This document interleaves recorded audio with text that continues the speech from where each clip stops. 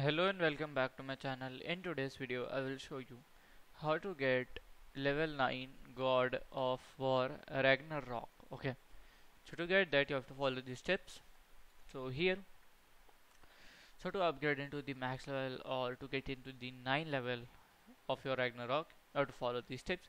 So you will require a frozen flame item to upgrade your axe. Okay, then you will use axe weapon.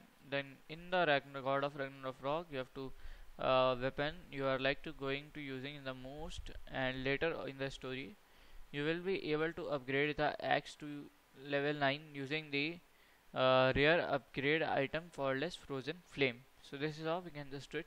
It's a very easy process, so you can just do it. So if you find this video helpful, make sure to like, subscribe and share the video. Thank you for watching.